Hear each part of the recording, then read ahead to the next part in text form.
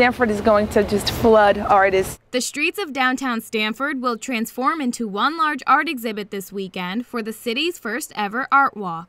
The free event, created by the Stamford Downtown Special Services District, will showcase more than 90 artists in shops, restaurants, and galleries downtown. We want to make sure that people recognize the downtown as an art venue. Patrons can visit over 35 venues on the Artwalk route, where they will run into live music, performances, and special activities along the way. It's just a wonderful conglomerate of diversity, of culture, of different nationalities, and my vision was to put something together that reflected exactly what Stamford sort of stands for. The Old Town Hall Museum and UConn's Campus Art Gallery are just 2 of 6 participating galleries that will feature special exhibits for the event. Everything here has to be created with either smart, we call it smart, digitally speaking is I guess the exact name of the show, with either a phone or manipulated on an iPad.